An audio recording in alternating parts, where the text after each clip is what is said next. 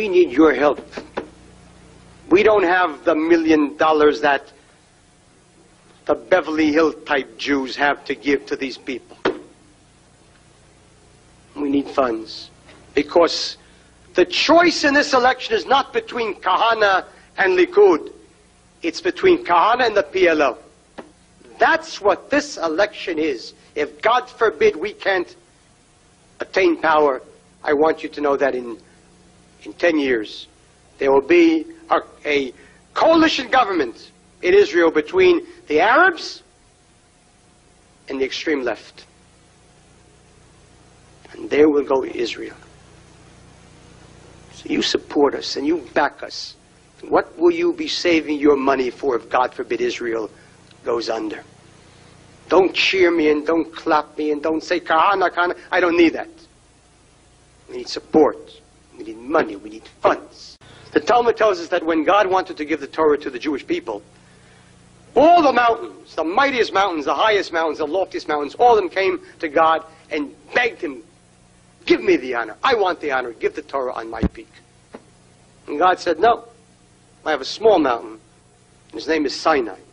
And I'm going to give the Torah on that mountain, on that small mountain, to teach the Jew a lesson, to teach the Jew to be humble. That's the story. Nice story, goes over well with shul-wise. Now, to be humble. The Gera Rebbe, the Rebbe of Gur, studied this particular portion of the Talmud, and he asks a good question. A question which I'm sure is obvious to many, many people here already. And he said, there's something wrong here. If God wanted to teach the Jew to be humble, why didn't he give the Torah in a valley? It's about the most humble place that one can imagine. You don't get lower than a valley. So he answered the question with a tremendous answer, and he said, God wanted to teach the Jews 2 lessons. 1, be humble. 2, don't be too humble.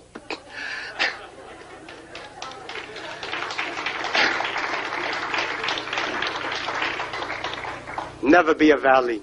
Jews aren't that. Don't let people stamp on you and trample on you and stomp on you. That's not the Jewish way. There is no mitzvah to be stepped upon. Nothing good came out of Auschwitz. Nothing good. It's better to be a winner than to be a loser. It's better to live than die. And it's better to have a Jewish state that is hated by the whole world than an Auschwitz that's loved by it. I know that.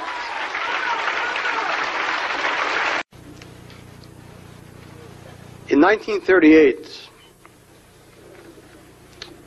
Zev Jabotinsky was scheduled to speak in Vilna, in Lithuania. And the Jewish Socialist Bund, the anti-Zionist Socialist Bund, put out a flyer which read in part, to the Jewish workers and Jewish masses of Vilna, the spiritual father of Jewish fascism, Vladimir Jabotinsky, is coming to Vilna. Of late, this adventurer and political charlatan has become very popular. Jewish workers and Jewish masses, show your contempt for the Purim general and give him the military command, evacuate yourself from Poland. Down with fascism, down with Jabotinsky. Things never change. In the 1930s, it was Jabotinsky who was called the fascist. In the 1940s, it was Menachem Begin, the fascist. In 1985, it's Kahane, the fascist.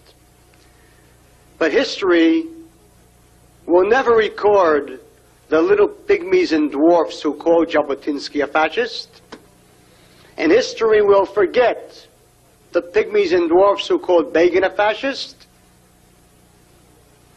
And history will forget the parasites of Israel, Shimon Peres and his parasites,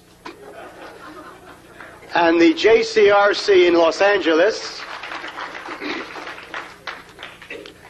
Because as Jabotinsky's name goes down in history, and as Begin's name goes down in history, so will it be that those people who call us fascists, they are the ones who someday will look back upon a Kach movement and Kahane because we are coming to power. Faith in God, faith in the God of Israel, and a strong Jewish hand, that's the way to bring the Messiah.